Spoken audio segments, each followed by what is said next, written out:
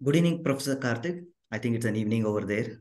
It's a pleasure to have you give a talk at our research symposium. So we have been chasing you for really long and finally glad that we got it at least in an online mode. So wish you could come to Flame. It's a very beautiful campus. So we would really enjoy it. So next time, please make sure you visit our campus. So your work has gone into many of my classes on education policy, even policy implementation, evaluation, and also urban governance. Okay, so some of our students, policy majors and economic students, they have also joined SIGIS. So Prachi Agarwal and Sonika Tandon. So I think that sells something how they got inspired by you and decided to join your organization. Okay. So I've listened to many of your podcasts and interviews. It's first time I'm able to hear you. So thank you for joining us. So now Madhukar will briefly introduce you about the symposium objectives and then you can go on. Yeah. Perfect. Thanks so much, Shiv, and thank you, Karthik. Sorry we were not able to have you in person, but I think as Professor Shiv Kumar was introducing, I think the idea of this research symposium hosted by the Flame University and Leadership Equity is to really get the academicians in India talk about like some of the pressing issues of school education, right? And as we speak, I think you are going to be speaking to a good 120 member crowd, a mix of sort of philanthropists, a mix of CSR heads, academicians, professors from different universities coming together, and also practitioners from the NGO community in India. So I think I'm going to jump straight in to ask you the first question, and then maybe once you're sharing, I think we'll come back. But I think broad level thinking about this universalization of quality education in India, right? And I've heard you before. You've said the two binding constraints seems to be pedagogy and governance. And you went ahead and also spoke about these three sort of key pieces where a lot of effort needs to go in. I think one is just the capacity of the state and the system to be able to deliver. I think research, which is much more focused on outcomes, and also reorganizing of resources influenced by that data. So, having these three, what are some of the things that you've been learning across just from all the different work you've been doing in India and abroad? I think we could start off with that to hear your initial thoughts on the topic. Thank you so much. Thank you, Madhukar. Thank you, Shiv, for the invitation. And again, it's my personal loss that I'm not able to be there. For the audience, I had planned to come, and then a bunch of personal circumstances that were unplanned showed up, and I've not been able to come in person. So if I was there in person, I would have probably given about a 25 to 30-minute lecture summarizing some of the main insights from recent work. And I'll probably take a similar structure of 20 minutes. So I think the big picture on education research, if I were to just reflect on the 20 years of my own journey here, right? I mean, there was a lot of work I had done in terms of research in the 2000s, and then at the time of the 12th five-year plan, I had written a background paper that synthesized a lot of that evidence with regard to, what we're learning from the research and what that means with regard to our policy priorities in school education. And I think, what's been clear to people who are looking at the data in this area for a long time is just the central importance of foundational literacy and numeracy, right? I mean, the fact that, children, if half your kids can't read by the end of grade 3, I mean, then for all practical purposes, their education is over. And, there's these well-known kind of graphs about just the gap between student learning levels, right? I mean, and where, and where they are. I could come back and, in fact, if I have some time, I'll show that. But, I think we all agree now. This is something that had been put in the 12th plan. It lost a little bit of momentum. It's come back in the NEP. So the good news is, at least as a country, we've kind of at least zeroed in on the importance of foundational literacy and numeracy, that you simply cannot achieve universal quality education for all if half your children can't read. Okay, so the good news is, at least in terms of the policy priorities in the NEP, it's very clear that this is a top priority.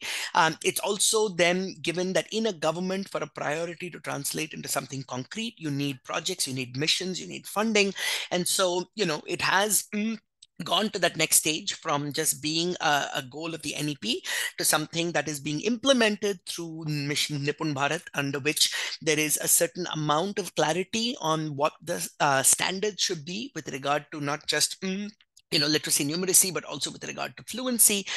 There's also increasing alignment with regard to pedagogy, creating of the structured worksheets and the content and the scaffolding that reflects, a certain amount of the science the rigor, the scientific rigor on pedagogy itself, that there's been this tension in the education community between kind of one extreme, which is highly scripted learning, where the teacher really just recites what's on a script, and the other end where you have kind of this completely autonomous teacher figuring out what to do in the class.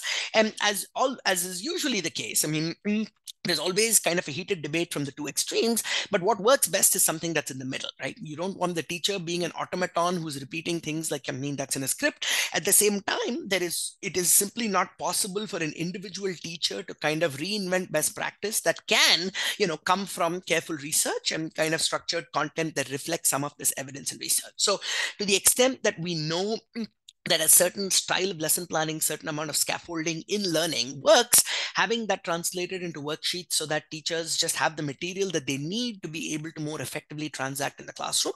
I think a lot of this is happening under Mission Nipun Bharat. Okay, so this is all the good news. Now, what are the things that I think are still where we still need to pay a lot of attention, where I think not enough has been done? And I think the first and most basic thing is just the centrality of independent measurement of outcomes, to make sure that all of this effort is in fact meaningfully accelerating our progress towards universal foundational literacy and numeracy. And if you just look at the Pratham data over the past 15 years, I mean, it is actually quite depressing in the sense that the time series in language is kind of modestly improving. In math, there's almost no improvement over 15 years. And so the first warning here is that bureaucracies are very, very good at converting grand kind of excellent goals into a bunch of schemes and inputs. And that then becomes an end in and of itself, right? So, you have a scheme, and when a principal secretary takes a review meeting with the district collectors or the district education officers, the review meeting is almost always on measures of scheme implementation, right? I mean, have the materials reached, have the toilets been built, and whatever is the current scheme that is being focused on. But without visibility on learning outcomes, you can get a lot of activity that doesn't necessarily translate into the outcomes we care about. And let me give you kind of, two recent studies that just reinforce this point. The first is this large-scale study on a school governance reform in Madhya Pradesh called Shala Gunvatta, that then was the basis for Shala Siddhi, which is a national, program with regard to school governance, has a very detailed and well thought out rubric for school assessments, for the creation of school improvement plans. So the theory of change was excellent, right? It was an excellent theory of change, which had, principles of Japanese Kaizen management, and everything looks great on paper, right? Which is, when you think about why do poor performing organizations continue to perform poorly, you can think of a taxonomy of 4 reasons. That you perform poorly because you don't know you're doing poorly. You know you're doing poorly, but you don't know what to do about it. You know you're doing poorly, you know what step is, all of these 3 are in place, but success depends on other factors and other actors outside your control. And so the program is in fact designed to address each one of these things, that you have an independent assessment and a self-assessment that gives you school diagnostic. You're then supposed to create a school improvement plan that guides you on what you need to do. There is then supposed to be quarterly follow-up on that plan. And then there is supposed to be greater engagement with the community and with the CRCs, so that, people are able to come together to solve the problems. Now, the amazing thing is, like, on paper, the program looks beautiful. And if you looked at the dashboards that were being monitored, it actually looked very, very successful, okay? Because the assessments were being done, the school improvement plans were being uploaded. But what this high quality independent evaluation that we did first over 2 years and then over 4 years, what we see, just like, it's stunning, right? Which is basically nothing changes, okay? Absolutely nothing changes in the classroom, and there is zero impact on learning outcomes. So here is a program that is scaled up to 600,000 schools across the country as a flagship school governance intervention, but basically has no impact at all, though on paper it looks super successful. And so what this teaches us is that, and however well-intentioned we may be, right, that the system, fundamentally, bureaucratic incentives focus on the appearance of activity rather than the consequence of that activity, okay? And this is not in any way criticizing any individual. This is just the characteristic of the system itself, okay? And so the first and most important thing, if we want to make sure that this momentum around FLN is not lost, I think we have to absolutely pay attention to independent measurement and monitoring of learning outcomes in ways that are use technology, are scalable, and are providing real-time feedback. Because, so let me show you the bad news and then come back to the good news. Okay, so the bad news, so here's a simple, very striking slide from a study by my colleague Abhijit Singh. And, this is in the same Madhya Pradesh context where we were doing this study. And it just, occurred to Abhijit that, hey, here is Pratibha Parv, which is supposed to be a nationwide best practice with regard to measuring student learning outcomes. In fact, I think Niti Aayog in 2015 or 16 had a nice booklet on best practices in different sectors. And this was one of their best practices on learning measurement. Okay, so and basically every student was being tested every year, and the competencies were being measured, and they were getting a grade. And this was, this was a best practice. Now, basically what Abhijit does is he takes that official data, and then he takes a random subset of the same questions and retests the same kids within 6 weeks of that original test. And what you see in this picture is just striking, right? I mean, it's kind of both striking and staggeringly scary. And basically what you see is that that red line is what's in the official data. Okay, so in Hindi, so this is the organizing the kids from the weakest to the strongest. And you see that in the official data, there is no learning crisis. There is no child in the official data who's scoring under 70%. Okay, but in the independent retest of the same kids and the same questions, you basically see that there is essentially less than 20% of kids who are scoring over 60%. Okay, so the true, and what is amazing is actually, and it confirms the fact that the Indian system is very sensitive to ranking. Okay, so the ranking of the kids does not change. So the teachers kind of know that rank matters, but the levels are inflated. Okay, and inflated by a huge factor. So, and this is an example of how we wasted 15 years as a country, right? Because you can have Pratham coming along and saying that there's a learning problem, but the official government machinery, doesn't necessarily accept the external data and kind of uses its internal data. And in the internal data, things are looking great. Okay, so and if you look at math, right, it's even worse, where literally nobody seems to score over 40%, on this test. Okay, now this is very depressing, but this is kind of like I said, there's two reasons to be optimistic. Okay, the first is that, so by the way, this is not just kind of picking on education in Madhya Pradesh. This is true in every state and every sector. Okay, so in my forthcoming book on state capacity, which will be out later in November this year, I have this whole chapter on data and outcome measurement where I talk through these issues and really talk about how do you build a systemic framework to strengthen measurement systems at scale. But one piece of kind of optimism here is the fudging in the data. It reflects three things. Okay, so it's not just that the teachers are fudging. Some of it is just the kids are mechanically copying from each other. Some of this is then you are kind of getting help by having the answer written on the board. And sometimes it is actually fudging at the time of the correction itself. Okay, so what Abhijit then did, working with Central Square Foundation, they did an RCT in Andhra Pradesh where they basically compared paper-based testing, which is what this was, with tablet-based testing.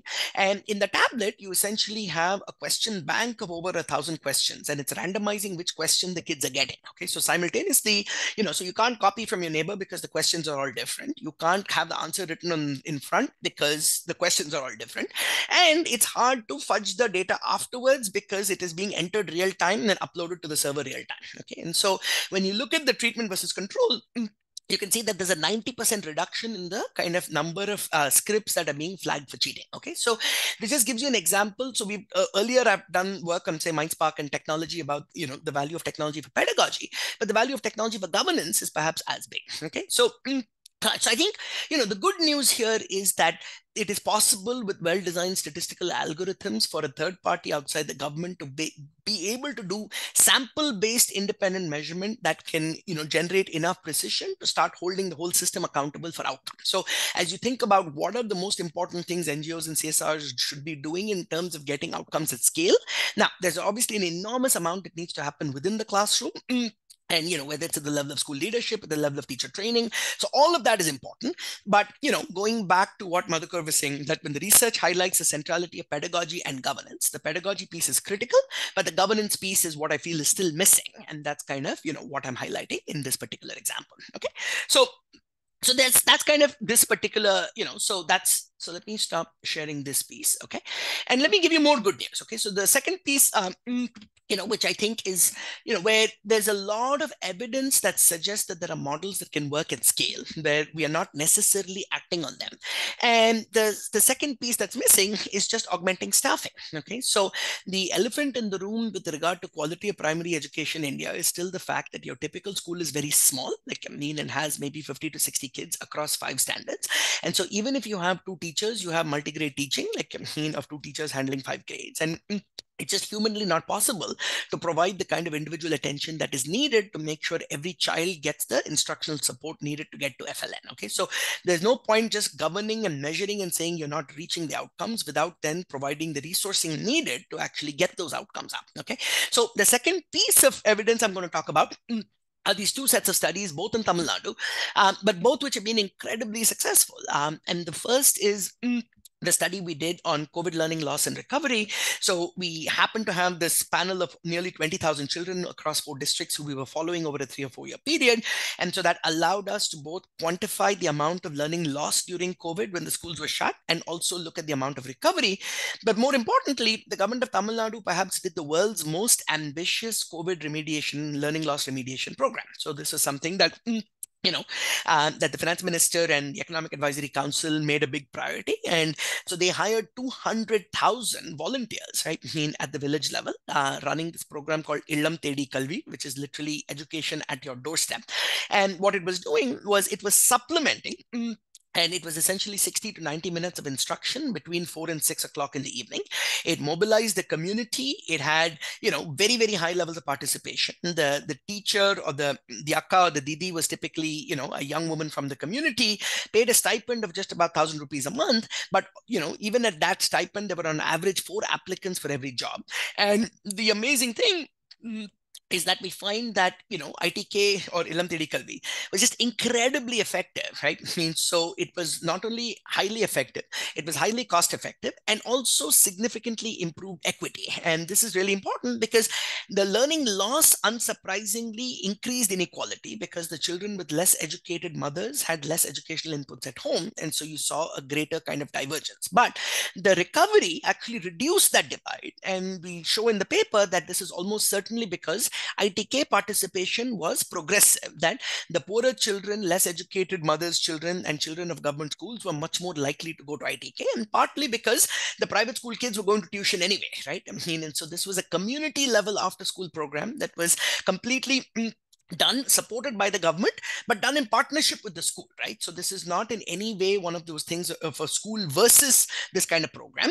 It more reflects the fact that given the scale of the challenge, we need to augment kind of instructional time in a way that, supports first generation learners in ways that higher SES kids are able to get from private tuition. Okay, so so it was stunningly effective, and the government had intended to do this for just 1 year up to 2023, and they've now, based on the results, actually extended the program to 2026. And my own long-term recommendation for a program like this is that even though it was conceived as a COVID response, it can absolutely continue as a long-term community-based supplemental instructional effort that, just like high SES kids have private tuition, this is almost like a government-provided, subsidized kind of after-school program. And and this is something that the prior FM honorable PTR, he said if you look at the learning literature, I mean, in the US, that a lot of the SES gaps between kind of high income and low income kids happen in the summer, not during the school year. And that's because in the summer, high SES kids have camps and other activities, and low SES kids don't have that kind of instruction. So similarly, in India, you do a lot of things in the school, but the after school gaps are continuing to exist. And so this is a way of bridging some of those after school gaps. And so it's never going to be a substitute for school, but it can be a very powerful supplement that allows us to accelerate our kind of ability to deliver FLN at scale. Okay. And the reason this is really worth paying attention to is this is not some small NGO run program. This was run by the government at scale, right? Delivered across, the whole state, 200,000 volunteers reaching over 30 lakh children. Okay, so that's, I think, a very powerful study. And the other study I want to point attention to is this large-scale randomized control trial we did also in Tamil Nadu, but this time focusing on preschool education in the Anganwadis. Okay, and so this was, and again, this is not rocket science, right? So the early childhood advocates have been talking about the need for an extra worker in the Anganwadis for the last 20 years, saying that, you've got this one single worker who's overburdened with a combination of responsibility for preschool education and nutrition and home visitation and maternal counseling and maintaining 14 different registers. But it's something that typically finance departments have been very wary of because of the budgetary implications. And so, but what we did was just, run this large-scale RCT across 320 Anganwadi centers, provide this extra, just half-time worker, right? I mean, working a half-day shift at about 4 hours a day. And what you see is not only stunning impacts on preschool so basically we see and we measure time on task in great detail, and you see a doubling of instructional time, and you see a substantial improvement in preschool learning.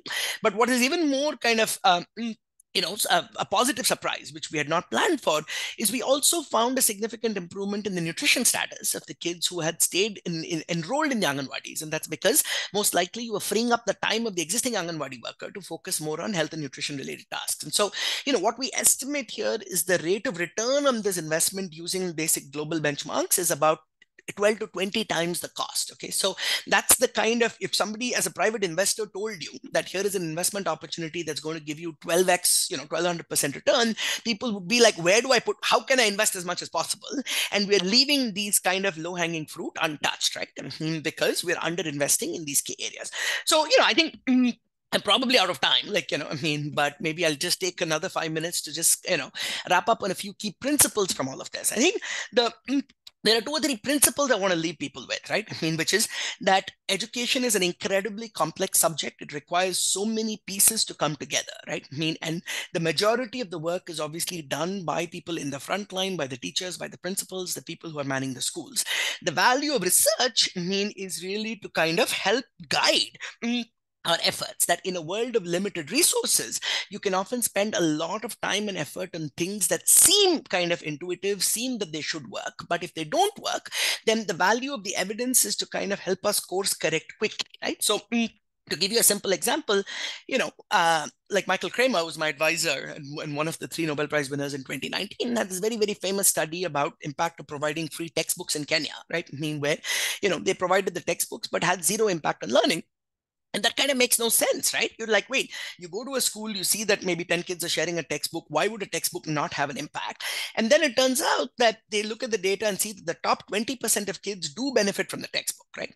But that's because the median kid could not read. And so if you can't read, how are you going to benefit from the textbook? Okay, now the point is that well-intentioned policymakers, right, often don't kind of have full visibility of the binding constraint may be somewhere else. So somebody could be complete well-intentioned and saying, how can you not give books, right? So I'm not saying don't give the books, but the point is the research then helps identify where the binding constraint is, right? And that binding constraint may not be obvious in kind of business as usual. So, hang on, let me find this picture, which is, I think it's a well-known picture, but let me see if I can just grab this slide quickly and share this. Yeah, I think, yeah, so this is the picture, which I'm sure many people have seen this, right? So this is, so this is the picture that, is coming from our work in Rajasthan using MindSpark. And the point here is not the CAL from the perspective of improving outcomes, but it's from the perspective of just measuring what's going on, right? And so you see here that the average 8th standard child is actually at a 4th standard level in terms of maths, okay? So the value of the research is to kind of shed large-scale systematic insights to say, here is where the binding constraints are, and you can do a lot of other things that seem perfectly logical, but may not give you the bang for the buck as long as you're not alleviating a binding constraint. So, the value of the research, the reason research in education is particularly important is that if I'm in the private sector, I don't worry about how Toyota makes its cars because you're facing competitive market prices for both your inputs and your outputs. If you're not competitive, you'll get competed out.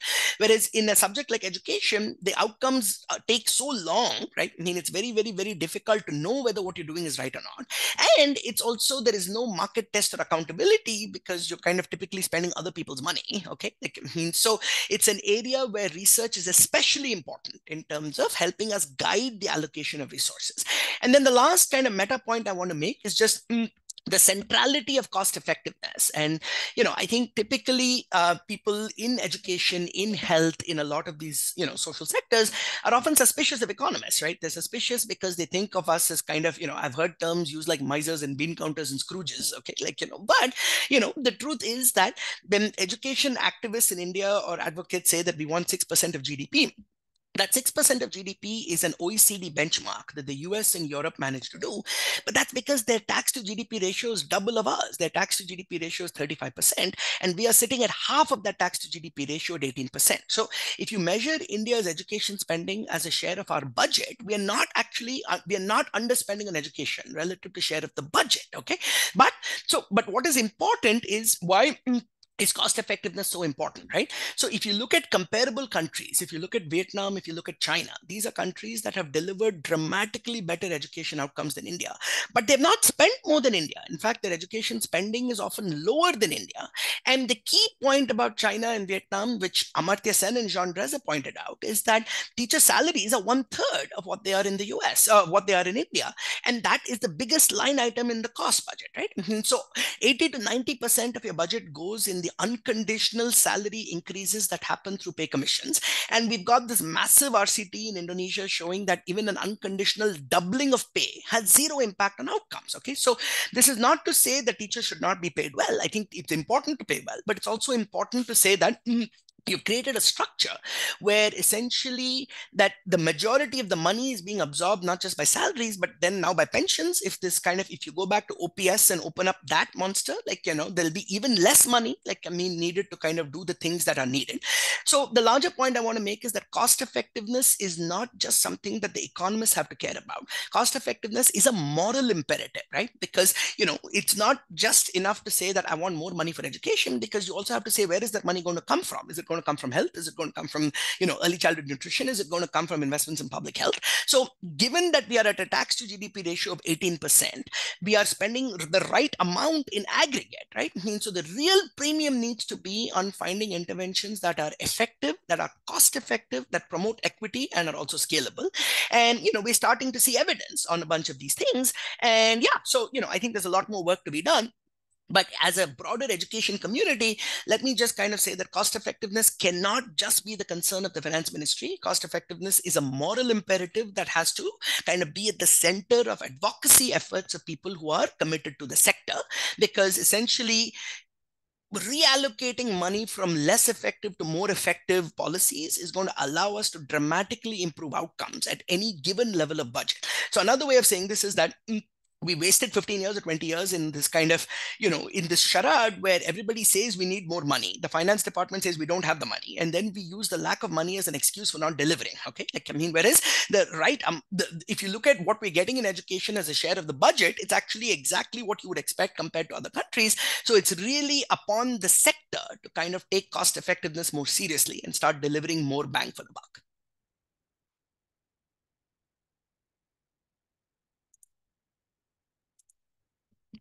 Yeah, so maybe I'll stop there. I think you're muted, Shiv. Yeah, so if you have something more, and you can go on.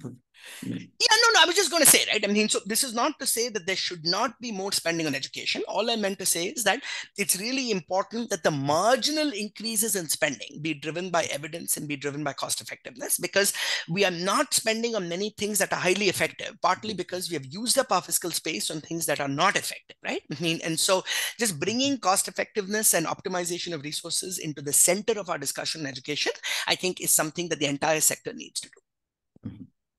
Yeah, thank you very much, Karthik. It was very insightful. So first thing, I think you brought out the role of need for evaluation, bringing evidence to understand the right means to solve this education quality and equity problem. So especially the need for independent measurements of outcome and need to move out from output-centric approach to an outcome-centric approach. Okay.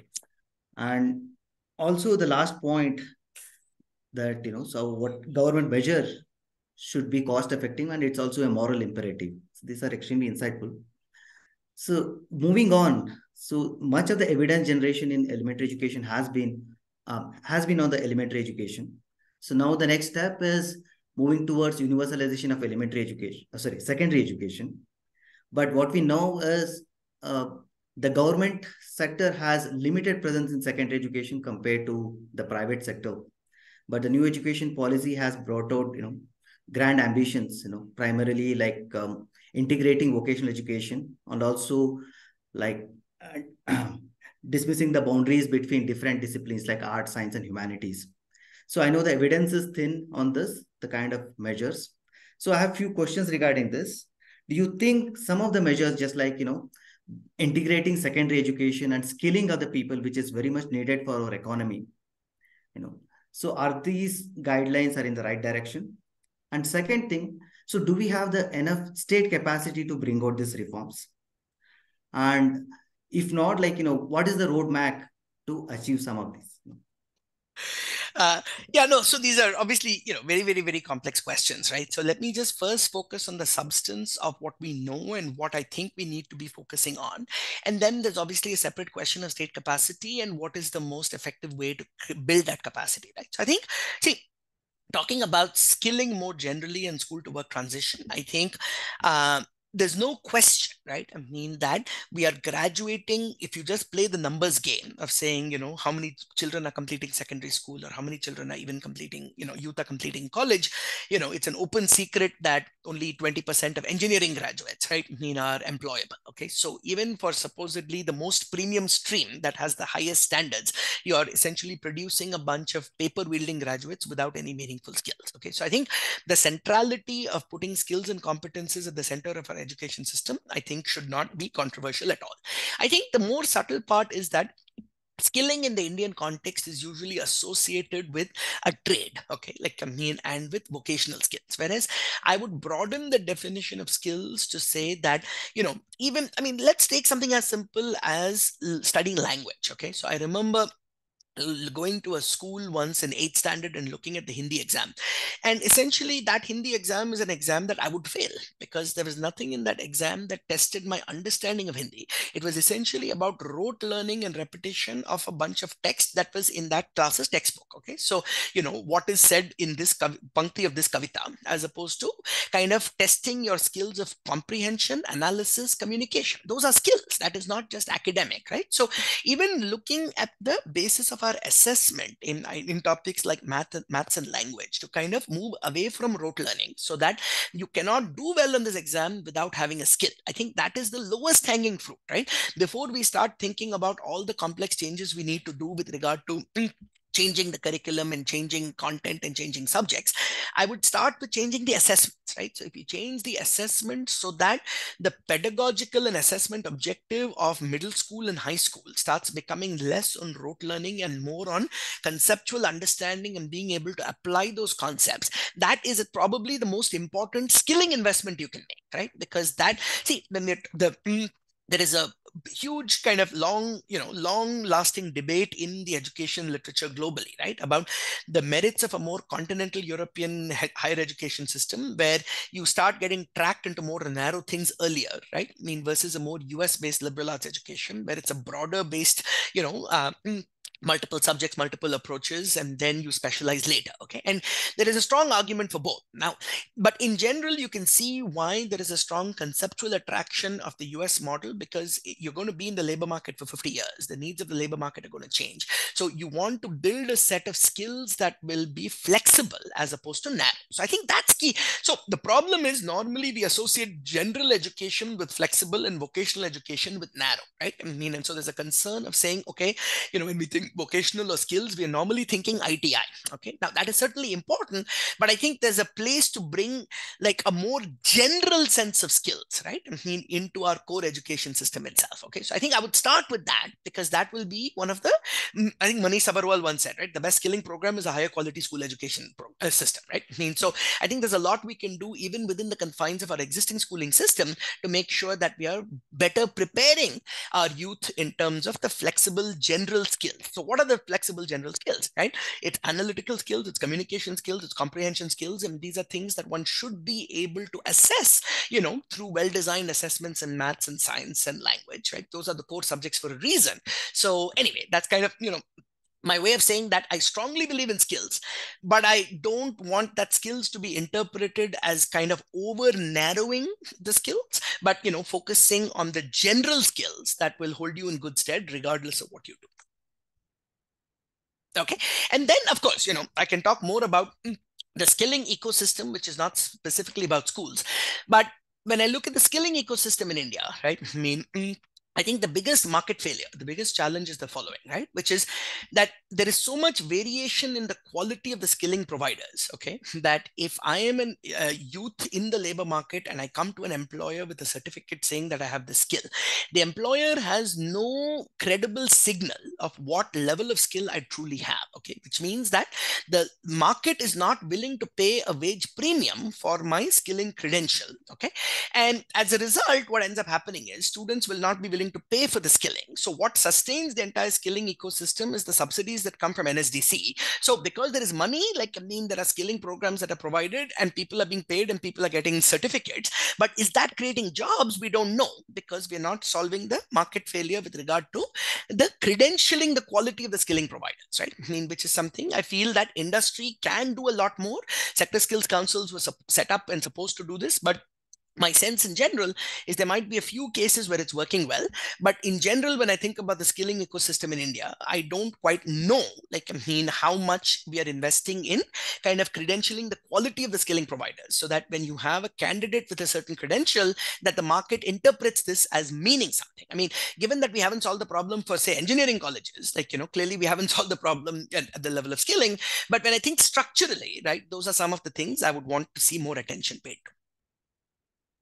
Awesome.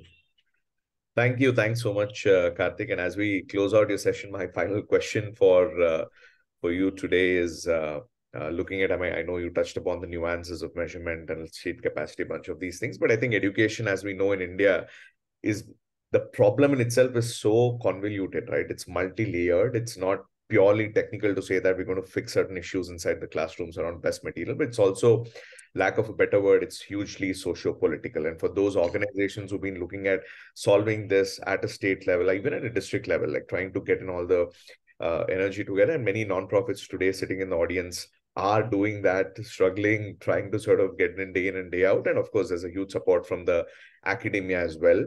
So closing thoughts on just like really if the vision or collective sort of idea of universalization of this quality education, what is your sort of a wish or a hope for the leadership both in the academia and universities in India and the nonprofit ecosystem in India who are trying to do this day in and day out? Yeah, it's a great question, right? I mean, and I think to that, I will add a third piece, which is kind of the philanthropic ecosystem, because so much of the nonprofit ecosystem in turn is limited and constrained by, right, like, I mean, what you're able to raise money for, right? So I think so let me start with philanthropy, okay? Because in a way, I think that is almost the easiest place to make the change, just because, I mean, because there are even a few good philanthropists can have a disproportionate impact by and I think many of them are already doing this, right? But the main plug I want to make is the following, right? Which is, see, there are two ways of thinking about philanthropy. There is kind of what I call additive philanthropy, right? I mean, and strategic or multiplicative philanthropy, right? Now, normally the bulk of philanthropy in India falls into what I call the additive class, okay? Which is government is not doing a bunch of things. So let me go and build an extra school. Let me go provide certain extra resources. Let me go provide provide some computers or provide some materials, right? So it is essentially saying, here is what we need to have a well-functioning school. The government is not providing everything. Let me come and fill that gap, okay? And that fits very naturally with our traditional model of CSR and even kind of, even private philanthropy, which tends to be local, right? Because you kind of want to connect to the communities where your company is. You kind of want the certain warm glow and respect that comes from having a school with kind of, a plaque with your name on it, right? Like, I mean, that is standard philanthropy, right? I mean, it's not just true in India, it's true in every university in the world, okay? But I think the bigger opportunity right now, frankly, is the fact that the elephant in the room is kind of the government, and the government spends over 600,000 crores a year on education, right? I mean, and we get so little for it in terms of outcomes that if you think about the value of improving the effectiveness of government spending by even 1%, okay, so imagine, I mean, and in a way this is partly what Pratham did, right? I mean, by on a shoestring budget, kind of making learning outcomes salient in the national agenda. I think they've probably been more successful than any other nonprofit in the space with regard to kind of making that salient. Now, the question today is, if you're a nonprofit who's committed to education, working even say at the level of a district, what are the investments you could make that would have the most leveraged impact, right? And the leveraged impact comes not from saying, let me go build 2 schools. It comes from thinking at a systems level and saying, okay, how do I make the entire public education system function better? So the first step is kind of educating yourself with regard to how the system functions, and then kind of saying what are the most leveraged entry points, right? So something as simple as saying, can and all it takes is one collector or somebody who's committed enough to say, I really care about learning outcomes here, help me do a system of independent learning outcomes every year so that I can use that for goal setting and holding this entire system accountable, right? And so so one analogy I use in my book and in my chapter on measurement is like, if you want to move an 800 megaton aircraft carrier, okay, that is sailing in the sea and some drifting away in some direction, okay, if you want to move this from the shore, you can't sometimes go and control the innards of the beast, okay, that is the government, or the innards of the aircraft carrier. But what you can do is you can move the lighthouse, okay? So if you move the lighthouse, then this aircraft carrier will willy-nilly start kind of drifting in the right direction relative to kind of the input-based direction in which that aircraft carrier is drifting right now, okay? So if you come in, for example, at a level of a district and saying we're going to invest in independent sample-based measurement that has every year this district, we're going to get representative estimates of learning outcomes that the whole system is going to hold itself accountable for, then there are ways to do this with statistical sophistication that will allow you to then kind of get a fair bit of precision on the level of truth that is being reported. Okay, so that's just one example. Now, there might be other examples of very, very leveraged ways, like and sometimes it might be saying, even this idea of saying putting an extra worker, right? So sometimes that could be something that a CSR, if you again think about it, you can build schools, but if the evidence shows that the physical building is not doing much compared to kind of augmenting the staffing, if that's a 10x ROI, that could still be something, right? I mean, that's worth doing in partnership with kind of a district administration. So the larger point I want to make is that there is additive philanthropy, which is saying, here is what the government is not doing, let me put some money to fill that gap. Okay, so and in that model with 600,000 crores, you put in 1,000 crores of CSR, like the total budget is, there's 601,000 crores worth of education spending. Okay, but if that same 1,000 crores is allocated in ways that saying, how do I improve the effectiveness of this public system by even 1%? Okay, if you manage to do that, then you're getting 6,000 crores a year, and in present discounted value terms, at even 10%, that's a 60,000 crore NPV, which is a 60x ROI. Okay, so that is kind of the opportunity with regard to strategic philanthropy, thinking about systems. And it's not easy to do this, obviously, because it requires understanding the beast. But that's, I think, a broad steer. I think for NGOs, I would say something similar, which is, again, there's an entire taxonomy of NGOs, right? I mean, which is you can work at local levels, and that's very meaningful. This is not in any way to take away from the value of committed local NGOs that are adding value to their communities, right? I mean, and then, there's a whole range, but to the extent that this conference has NGOs and others who are thinking about issues at a systems level, at a scale level, I think the main steer again is to say, don't think about this additively, think about this as what are the most leveraged interventions that can improve the effectiveness of public systems at scale. Okay, so that's for NGOs.